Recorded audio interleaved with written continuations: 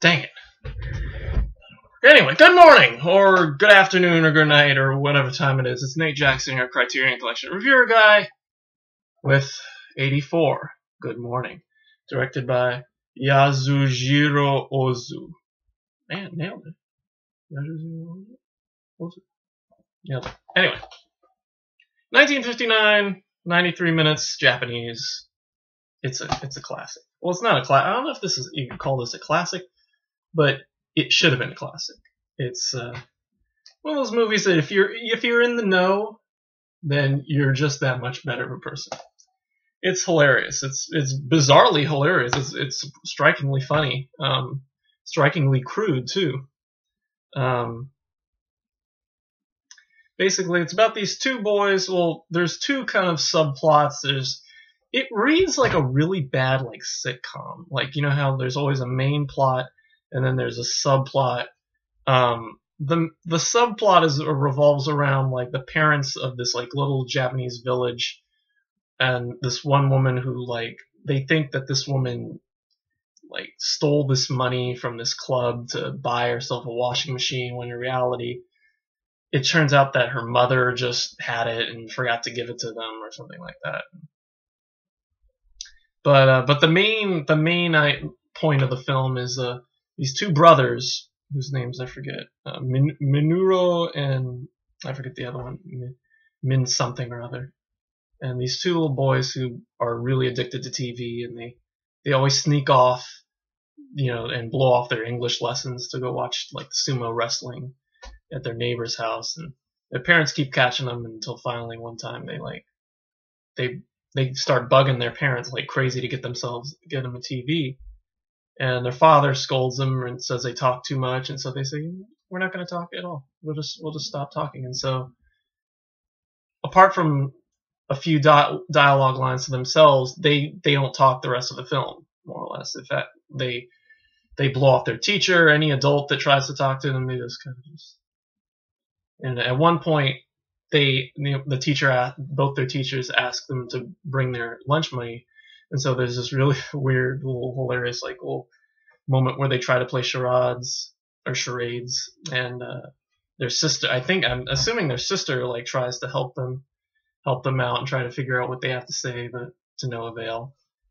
Until finally, toward the end, one of their neighbors gets a new job, selling appliances, and so they end up buying a TV, and all is well, and but they not before they end up running away and stealing food, and it's bizarre, and it's very humorous. The little kid who plays the younger brother is adorable as hell, and he's just he does a lot of silent, even before they do the silent treatment thing, he's still very a pantomiming, yeah, you're another one, backing up his brother when he says stuff. But as far as the crude aspect of it goes, there's a really weird running joke throughout the movie about farting. There's at the beginning of the film, I didn't get it at the beginning. It wasn't until the second time they did it when it snapped, and I was like, wait a minute, this was actually allowed on film in as early as 1959. It was a long time before Blazing Saddles, nailed the fart joke, But it's basically they play this game where they touch each other on the forehead, and then they pass it it's like the I guess the Japanese equivalent of pull my finger, where they touch each other in the head, and then and it's it talks about I guess they eat pumice stones or something like that, not some kind of stones, and one of the other neighborhood kids' uncles can do it like clockwork, and do it every step he takes he farts.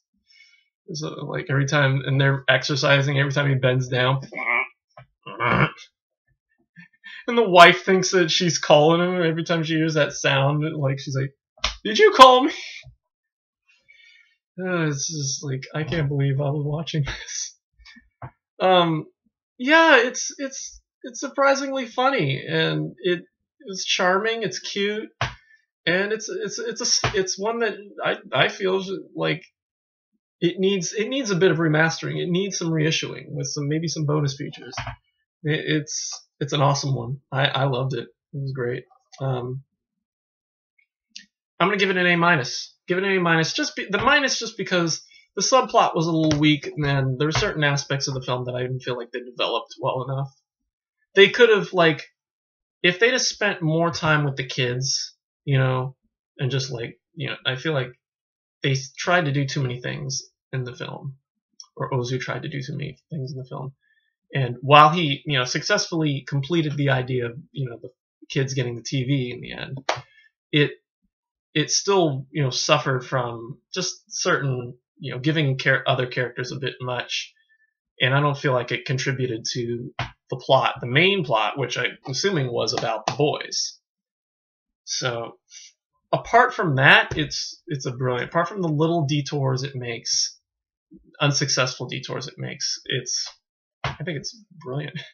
It's definitely a trip for 1959. Yeah, that's all I got to say. A minus. Good Morning deserves to be Good Morning is a great morning. They should have called it Great Morning. By the way, just to explain the title, I was wondering why it was called Good Morning. I mean, because I was trying desperately not to start this review with a Kanye West joke. For those of you who know. But no, I'm so glad that I was able to attempt to try and for you guys. And I was so ready, but oh well. Let's stop being crude now. Anyway, yeah, but the title apparently refers to, is an interesting aspect. The kids stop talking partly because they think that adults talk so much because they greet each other good morning, fine day, and all that, which is an interesting little thing to think about. Back then, I guess in Japan, like the Japanese were very courteous to their neighbor and so on, saying good morning and good day all the time. And so they were just kind of sick of it. So interesting to bring that into the title.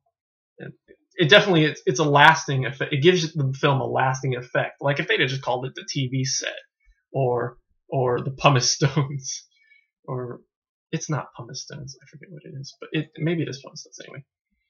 But yeah, if they just called it like television or something, I'm just like, hey, let's just blow this off. Let's just hey, there's nothing to remember about that. But Good Morning, and then to explain it in the film, just brilliant. A minus. It's on the wish list. I swear, this wish list is growing slowly but surely. I mean, we got The Harder They Come, now Variety Lights, and maybe Pygmalion will be next. Pygmalion. Thanks for watching. Tomorrow is Pygmalion number 85. Yeah, we'll do that tomorrow afternoon. And then Alexander Nevsky's on its way. Ivan the Terrible Part 2, I have yet to... Wait a minute, I'm missing one. No, I'm not. Ivan the Terrible Part 2, number 88, hasn't come in yet. However, I just found out that both Part 1 and Part 2 are on YouTube, so if it comes to that, we'll watch them on there. And it looks like the subtitles are way better than friggin' Variety Lights. So it looks like the translation is way better than. It's not just like listening to sound, It looks like somebody actually typed up translations for this film. So yeah, that's awesome. And then I think Sisters is on its way. Qui-Gon, I think. Sisters of Qui-Gon, I think, are coming. Blob is here, of course. Fiend Without a Face. Black Narcissus. I think Fiend Without a Face is on its way. Black Narcissus, I'm not sure about. And of course, I know where I'm going.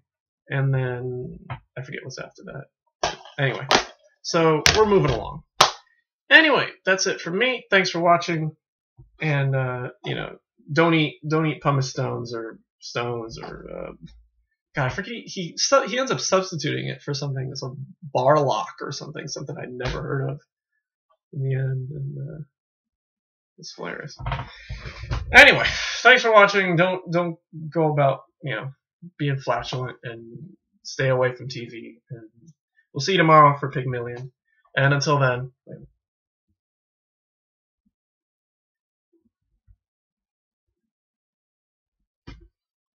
Dang it! All right, screw it. Anyway, I'm not gonna do it.